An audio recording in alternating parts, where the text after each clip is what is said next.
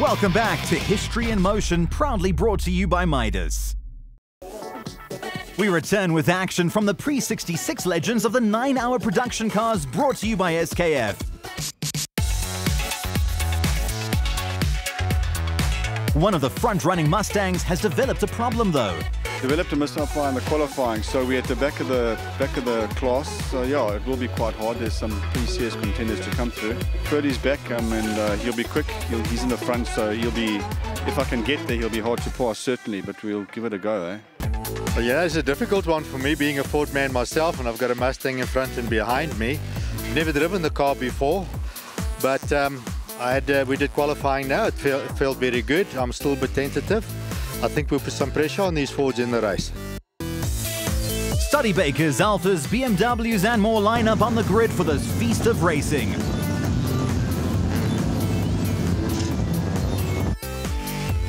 At the front of the grid is Jonathan du Toit in his 1964 Chevy Nova, with Roy Prondo in his Alfa Julius Sprint putting in a great time to clinch second position. The Mustang of Ferdy van Niekerk Jr. rounds out the top three.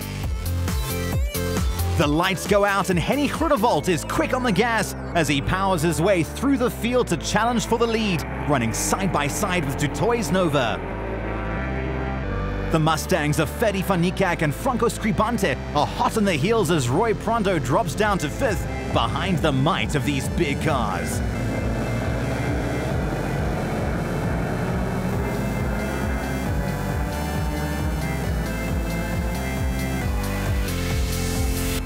There is nothing in it at the front of the field as the top 4 climb up the hill 2 abreast, nose to tail.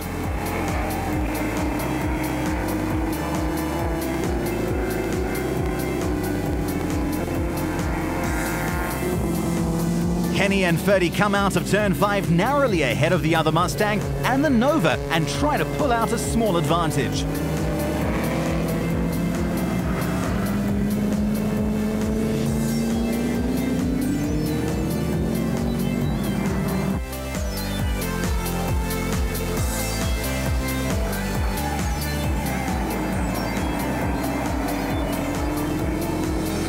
Down the start-finish straight, Franco makes his move on Ferdy, but a miscalculation sees him tap Ferdy and send him into a spin and off the track.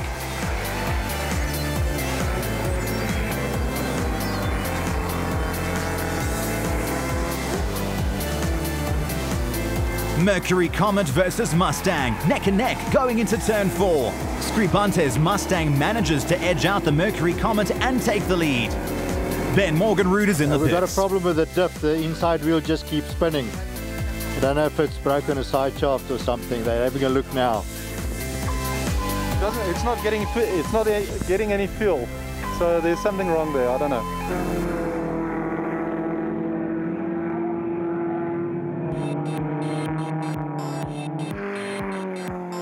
Alfa leads BMW. John Simpson leads Rob Gearing. A great battle is unfolding between these two rivals as they constantly swap positions.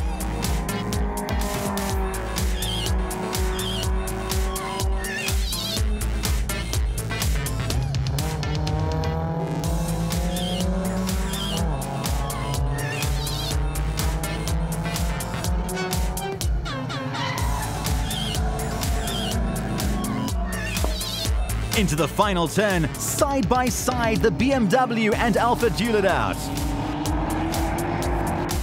Behind them, Franco Scribante takes the checkered flag in his bright orange Mustang and defeats Henny Groenewold by 0.7 of a second to secure victory.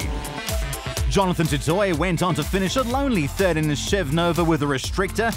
Roy Prondo takes Class B honours, and Mark Miller narrowly held off Lawrence Davies to secure Class X by 0.3 of a second. We catch up with Henny and Franco. We tried to give it a go all the way, but I think it was about halfway into the race that he actually passed me and did a great move around the outside entering into turn 4. For the first time we got the Comet on close to Franco's pace, let's put it that way, so with a little bit of work we can maybe give him a go in future. It was a humdinger, great race. Unfortunately I knocked Ferdy out. It wasn't intentional, but I think I was in his blind spot and I was through and he didn't see me and he closed and I actually slammed on the brakes to try to get out of his way. And that's how I clipped him at the back, so he would have been there as well. So I think the next one's going to be an interesting one, yeah. Yeah, I think it's kind of harking back to the 60s. It's Alfa versus BMW. We can see which side I'm on. Yeah, John and I had a great battle, eh? Passed each other about 60 times, eh? Something like that, yes. No, it was a lot of fun. I really enjoyed it. But the Alfa always wins, I mean, obviously. We could have touched, we didn't touch. We were very gentlemanly about it, which is the right way to do historic cars. You don't want to ruin them. The duel resumes in the SKF Legends of the 9 Hour. The lights go off and Franco and Henny accelerate into turn 1.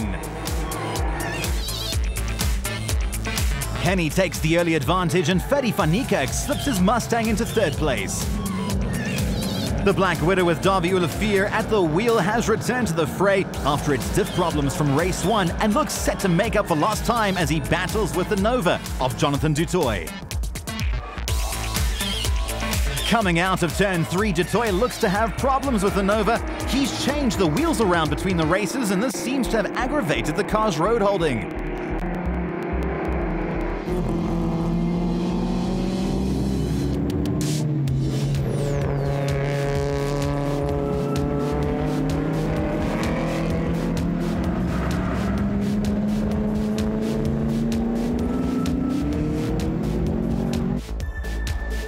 He wisely retires the Chev Nova before any damage is done.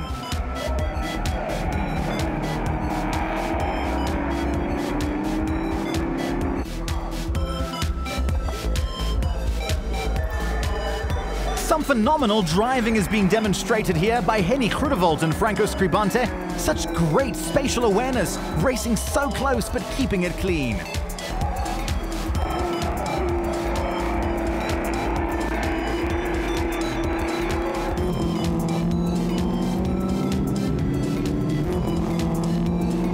Ferdy van Niekerk has the best seat on the track watching this great battle in front of him unfold, waiting for a chance to pounce.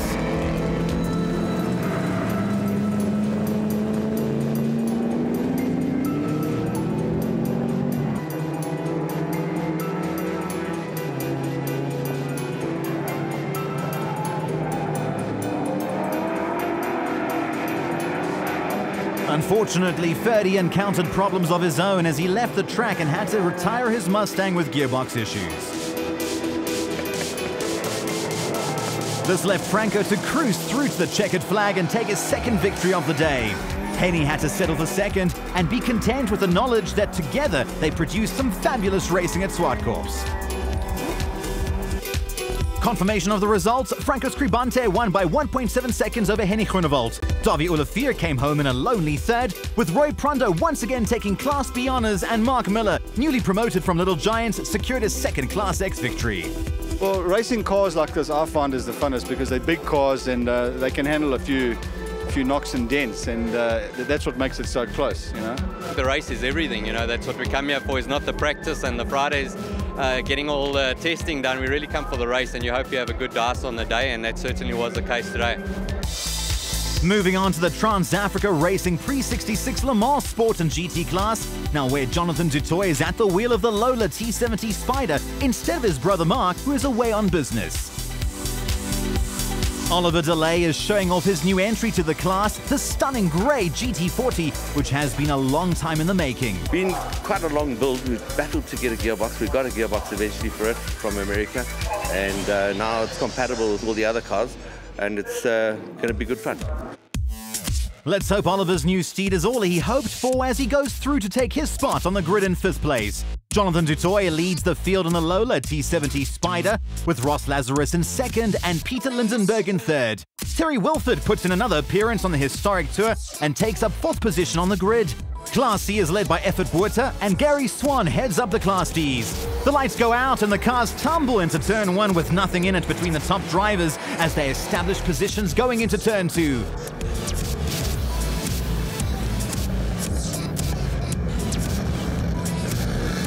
Du Toit manages to keep Lazarus at bay as they exit the turn, and Wilford is left to chase them down in 3rd place.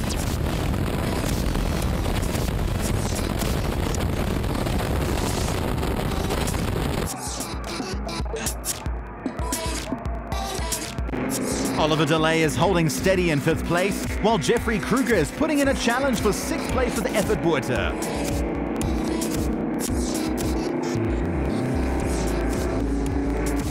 After turn 5 for the first time, and Peter Lindenberg is keeping Terry Wilford's mirrors full of his blue and white Shelby Daytona Coupe. Oliver DeLay was hot on his heels, but this unfortunate excursion saw him lose valuable time. Side by side they go, not an inch between them, as Lindenberg and Wilford continue this thrilling duel.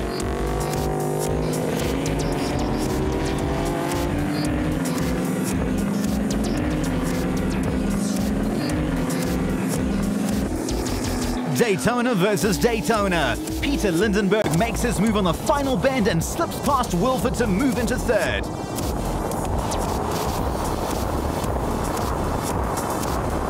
Cricket legend Clive Rice is up ahead in the GSM Dart. He is enjoying being back racing after a bad case of malaria that had seen him out of action for most of the year, and only recently has he felt strong enough to compete. The two Daytonas make short work of passing the Dart as they continue their enthralling battle. Effort Buerta and Josh Dovey are heading the fight at the top of Group C, but the spin by Dovey was enough to drop him off the top spot and into third as Keith Hinckley goes past as well.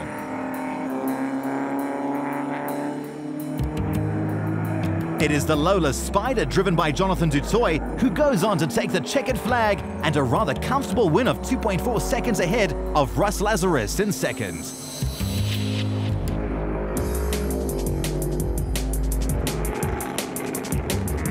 The third place battle was settled on the line, with Peter Lindenberg squeaking past Terry Wilford by 1/10 of a second to seal the final spot on the podium. Confirmation of the results then, Ross Lazarus had a rather lonely race in his GT40 with a 12-second margin between him and third.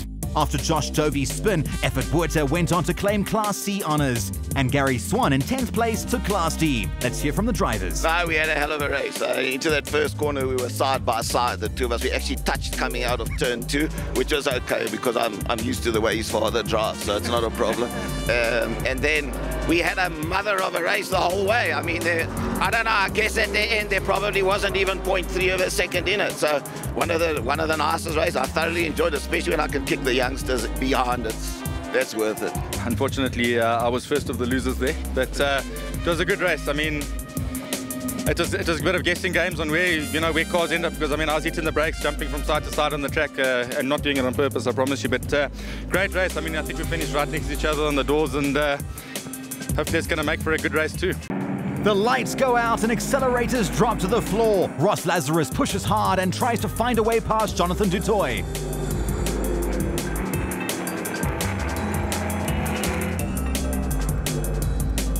Into turn 2 they go, and it looks like Lazarus has the advantage.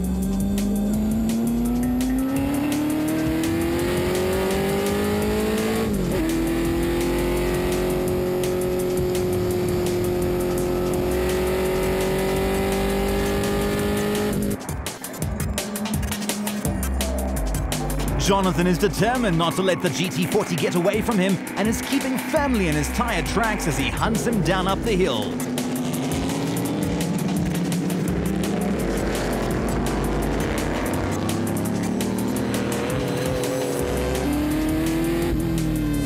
Great shots here of the Lola as he keeps the pressure on the GT40.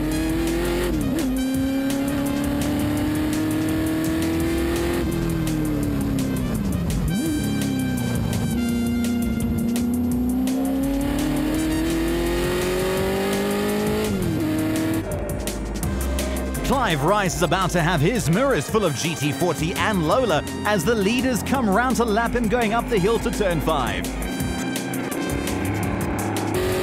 Ever the gentleman, Clive Rice does the right thing, keeps Will out of the way as the leaders pass, and du Toit makes a lunge down the inside of Lazarus, and it looks like he has passed the GT40. Fantastic move as he makes it stick.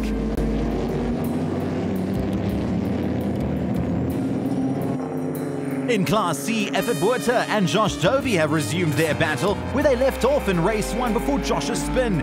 This time though, the Porsche 911 looks to have the edge over the magnificent Lotus Elan.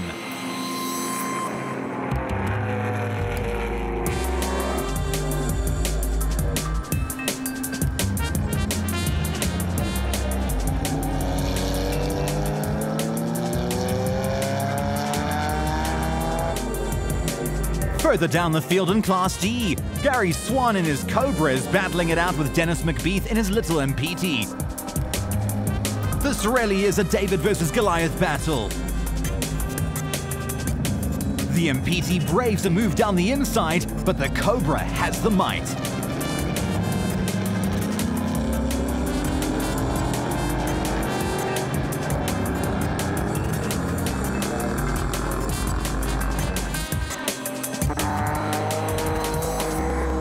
The Lola T70 Spider and the GT40 come thundering up the hill and lap the Cobra and the MPT, who are still locked in fierce competition.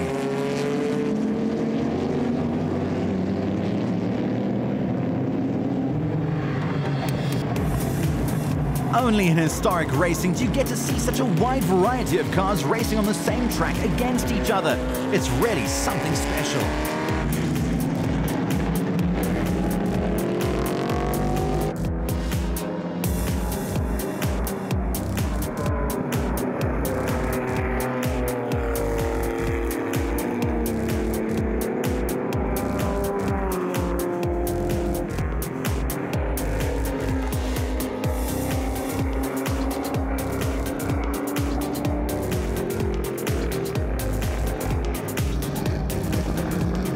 This battle between the reigning champion Dennis McBeath in the MPT and Gary Swan in the Cobra is enthralling and shows just how competitive these classic cars are.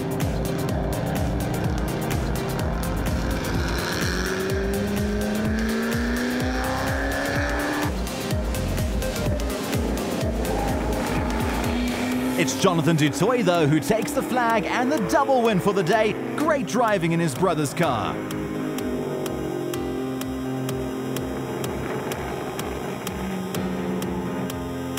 Ross Lazarus settles for second place, 1.6 seconds behind the Lola. Wilford's challenge with Lindenberg ended when the number 10 Daytona went to 7 cylinders.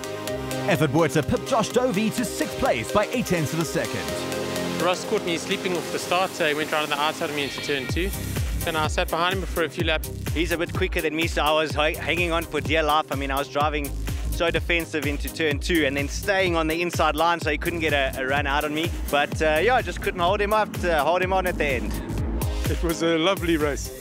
One of the best I've had in a long, long time. Last year we did have dices. Beginning of this year I had problems with the car, wasn't on the pace. But today I was back and we had awesome fun. Clean all the way through. It was magic, really, really magic.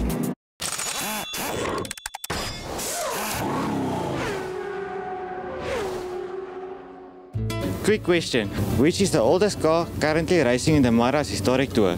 Find out after the break.